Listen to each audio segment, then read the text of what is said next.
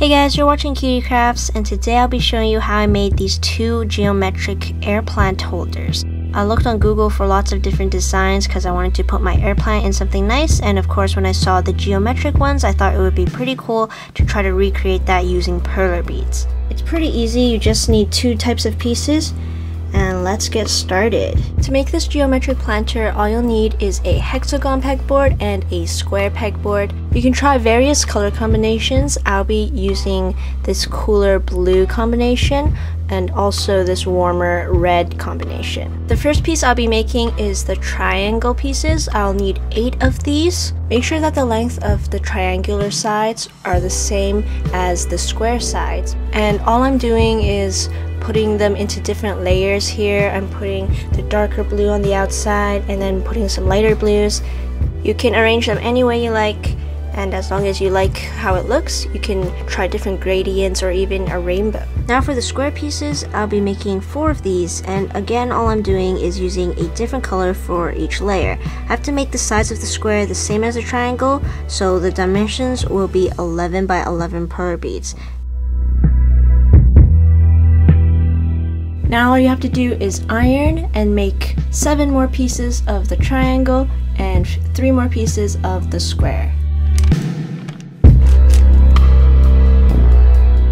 Now the hardest part about this project is gluing all the pieces together. So I have my square piece and triangle piece and my trusty glue gun. So all I'm doing is putting a small line of glue on the triangle piece, try to make it clean, and then attaching it to the square. Make sure that the angle isn't like a 90-degree angle, it's more like 150. So you should do it like that, and while it's like this, it's still kind of movable. See, you can still move it like that, and then later I'll go over it and make sure that it's held together tightly. But now I'm gonna get my second triangle piece and putting this at the bottom. Once I go around with all the pieces like this, it will eventually create that geometric shape that you want.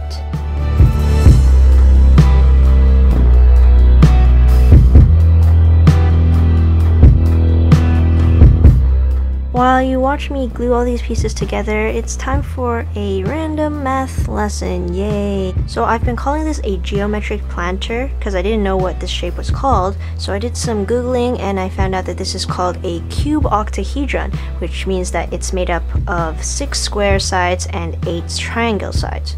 It's an Archimedean solid, whatever that means, and yeah, the more you know.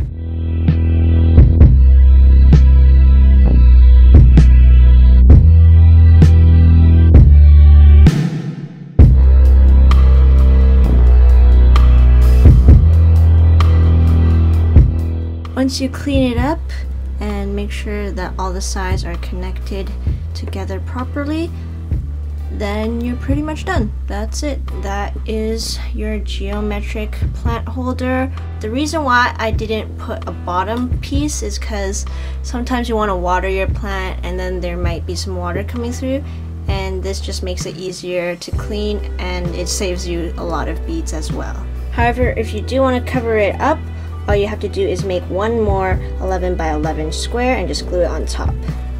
Okay, so that's how you make these little geometric plant holders.